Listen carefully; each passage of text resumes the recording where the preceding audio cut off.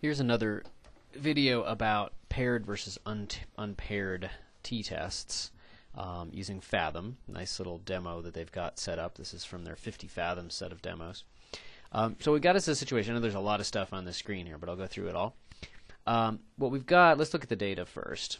What we've got is a test, and we've got a before and after on the test, and we want to know, is there an improvement?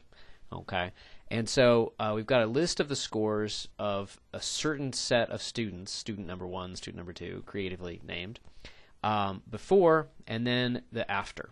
Okay, and then it's very easy to calculate the change. So for example, in this set, in this simulation, student 1 went up by 5 points. Student 2 didn't change at all.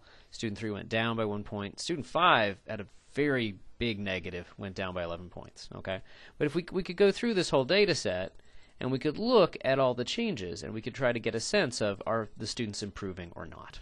Okay, well, so we could also do that graphically. We could look at the dot plot of the scores before. So here's the scores before, and the blue is the mean, 85.1. And then here's the scores after, 85.2667.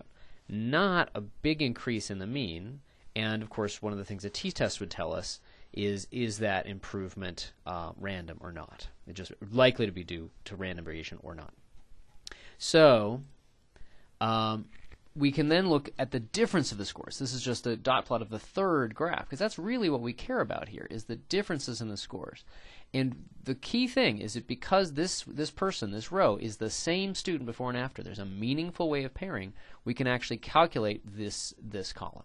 If there's no meaningful way to pair these guys, then you can't do this, and we're just done. Okay, you have to go back to the old unpaired kind of t-test. But since they're paired, we can get this meaningful column of the changes for a particular student before and after. Now we can look at this dot plot and try to get a sense of, okay, the mean of this is bigger than 0, but not a lot bigger than 0. Is it likely to be just due to random variation?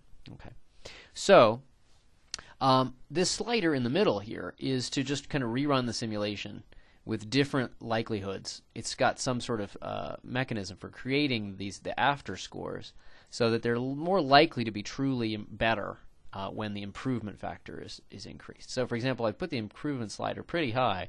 If you look at these numbers, they're generally positive, and certainly if you look at the key dot plot, which is the differences of the scores, they're way skewed to the skewed positive, and the mean is 5.67.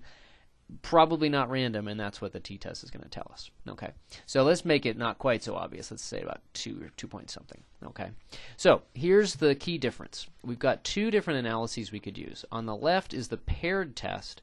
On the right is the unpaired test. Let's look at the unpaired test first, because it's really what we shouldn't do, and we want to highlight what the better things about the paired in a minute. So what we're doing is we're looking at the before scores, and we're looking at the after scores, and we're forgetting that there's a meaningful pairing that's the same student that got the 81 and the 77. It's just a bag of numbers and another bag of numbers. There's 30 numbers before, 30 numbers after. The mean is slightly greater than it was before. We've got some standard deviation numbers. We can calculate standard errors. And we're not going to pool because we never pool. And you run a independent sample t-test on this, and you get a t-value, and you get a p-value that's pretty big. Not something where we would reject the null. Okay, 22% or 0.22. Okay. Now, one thing to remember is that there's 2 reasons why this is the wrong thing to do. One is that it's not as effective in discriminating difference when you can pair. The other is that if these are paired, then it's violating the assumption of independence. This wasn't just take, say, 10,000 people and sample 30 people, and then independently go back and sample some other 30 people that's unrelated. They are the same people. So this is really completely wrong thing to do for 2 big reasons. Okay, it will test something, but it's really assuming an independence that's not there. Okay, so now what about the paired test? What we do is we forget these individual groups of numbers. We just look at the changes, just take the difference. That's a very easy arithmetic operation. We know how to do that. And then we just focus on this, and we just say, does this have mean greater than 0? And if the mean's greater than 0, is it likely to be there just because it's random, or is it really significant? So we do a t-test on this 30 count sample with mean 1.5. We get a smaller p-value here.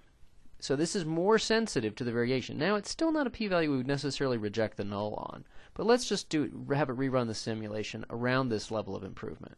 Notice here the p-value was 7.2%.